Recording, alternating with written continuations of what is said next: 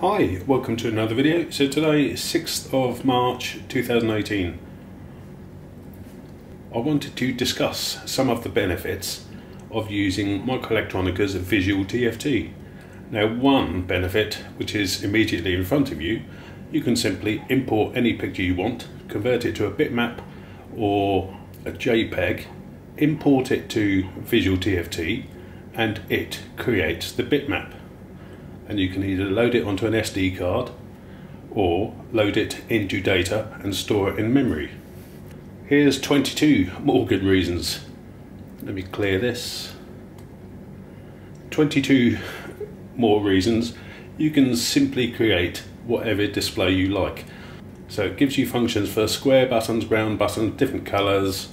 This took, I don't know, roughly an hour to create. And using the code that I also demonstrated a few years ago using the XPT2046 controller, using Visual TFT and the XPT controller code, you can make your own touchscreen. So that's another 22 good reasons. If I click over here, here are another 39 good reasons. A keyboard. So let me come out of that, turn the clock off.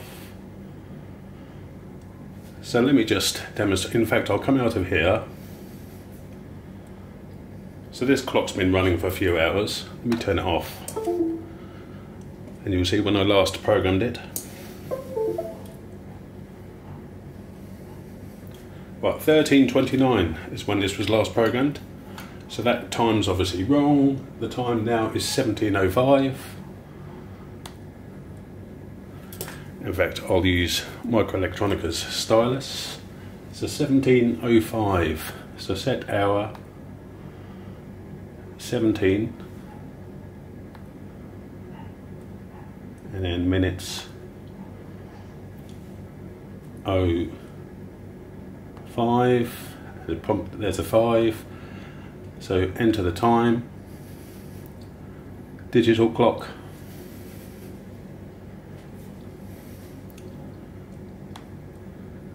Let me do that again because the time just wrote over the picture. There is 17:05, and I can do the same for day, date, that sort of stuff. So I want the title up here. Turn the clock off. Go next for the next screen. Be better if I hold it. Title. JB's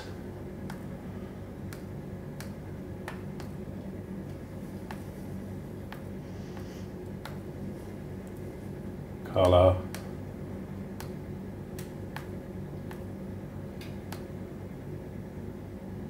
clock.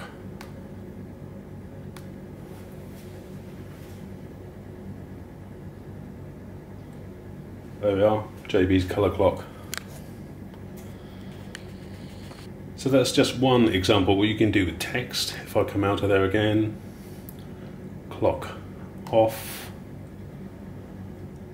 One of my other projects, so if I go analog,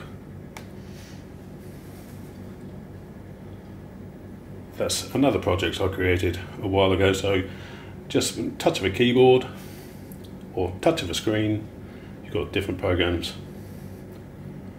I've yet to put my Wi-Fi program on there, my GPS to pick up the time, that sort of stuff, and the weather forecast, but I can do all that. So that second hand just flicked around because I'd set it to analog. It got through the rest of the minute and then set itself. In case you're wondering, that minute hand doesn't jump periodically. So analog clock. Now because this is on a timer interrupt, you have to hold the buttons for longer.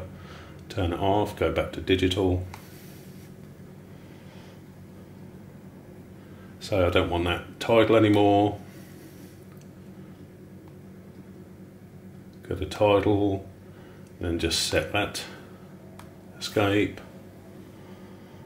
Now I can obviously, oh, it's still got a K there. Don't know why.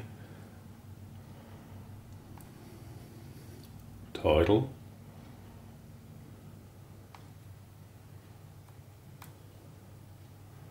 Not sure why that K was still there.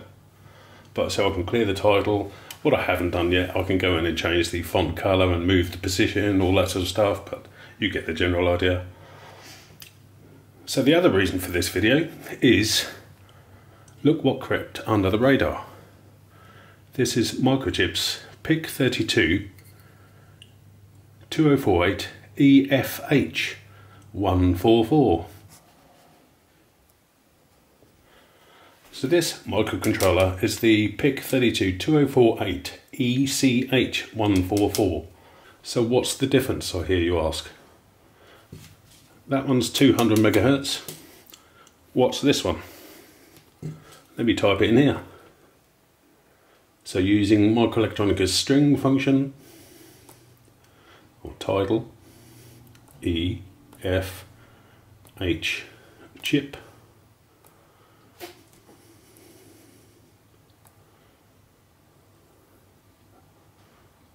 Set that, come out of there. What's the difference? That's the difference. This little beauty that crept under the radar is runs at 252 megahertz. I've not seen it advertised. Your faster chip, 252 megs. Standard one is 200.